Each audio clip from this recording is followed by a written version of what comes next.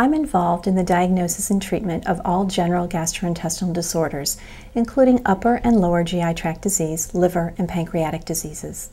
One of the most common disorders I encounter is gastroesophageal reflux disease, or GERD. Most patients who have GERD present with symptoms such as heartburn, regurgitation, and/or chest pain. Repetitive injury to the esophagus from stomach acids can lead to complications related to GERD. These complications can include things such as esophagitis, or inflammation of the lining of the esophagus, esophageal strictures, or narrowing of the esophagus, or a condition known as Barrett's esophagus. I'm going to focus my discussion on Barrett's esophagus today because this is a very important complication related to reflux. In Barrett's esophagus, the lining of the esophagus changes from a more normal esophageal tissue to an intestinal type of tissue. This change increases a person's risk for esophageal cancers. Any patient who has chronic reflux or persistent reflux despite treatment, or any person who has alarm symptoms associated with reflux, such as dysphagia, which means difficulty swallowing, bleeding, or weight loss, should undergo an upper endoscopy or an EGD. In this procedure, a patient is sedated and a small flexible tube with a light and a camera at the end of it is inserted into the patient's mouth.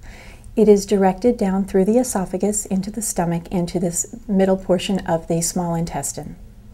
During this procedure, the lining of the upper GI tract can be evaluated and biopsies can be obtained. During this procedure, Barrett's esophagus can be diagnosed. A patient diagnosed with Barrett's esophagus undergoes treatment basically to control reflux symptoms. The mainstay of treatment includes both dietary modifications as well as medical therapy. Proton pump inhibitors are the main class of drugs used to treat GERD-related Barrett's esophagus. Drugs such as Prilosec and omeprazole are two of the many drugs in this class, which lower acid levels and promote healing and control of symptoms. Any patient who has Barrett's esophagus will undergo repeated periodic upper endoscopies to look for abnormal or precancerous tissue changes. These precancerous changes or dysplasia are very important to be diagnosed because patients who develop a condition called high-grade dysplasia are at significant risk to progress on to esophageal cancer.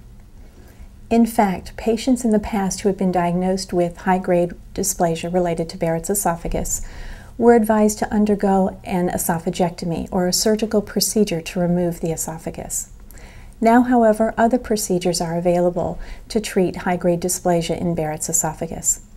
One such procedure, the halo procedure, or halo ablation technique, uses heat energy applied directly to the abnormal tissue. This eradicates the tissue and allows for regrowth of normal tissue.